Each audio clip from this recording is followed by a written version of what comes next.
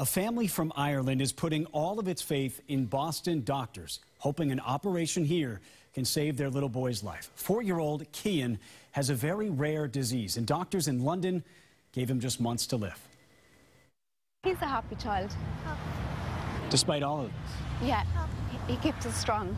He's just 4 years old, fighting an often deadly bone marrow disorder called dyskeratosis congenita. It's a very rare disease. It affects 1 in a million.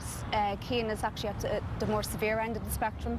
It has left Cian McDonnell-Lynch permanently blind. He did get a successful bone marrow transplant 2 years ago, but the disease is now affecting his lungs with another rare and deadly disorder. They're actually like microscopic blood vessels. There are malformations, and the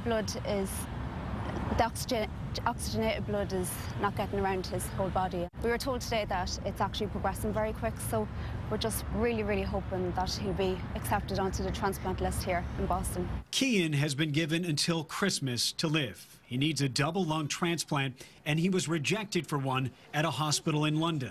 He was the first child, I think, that they've seen with this condition. It's just so rare. I think they're just afraid of what the outcome is going to be, his quality of life. What made you decide to come here? How did that process go? We just can't give up on him. So Lisa, Donald, and Cian's big sister Chloe have come to Boston Children's as their last hope. The family's Irish insurance will not pay for the surgery here. Between the procedure and recovery time, they'll need more than $1 million out of pocket to keep their son alive. Unfortunately, time is not on our side. That has touched off a massive fundraising effort in Ireland that has spread here to the States. Well, more than 5,000 people around the world have donated more than $100,000 already, and there's a long way to go. It's so heartwarming to think that everybody cares so much about him. You know, everybody is really fighting our corner, his corner, and he's going to get the best possible chance. Where there's life, there's hope. Where there's love, there is hope.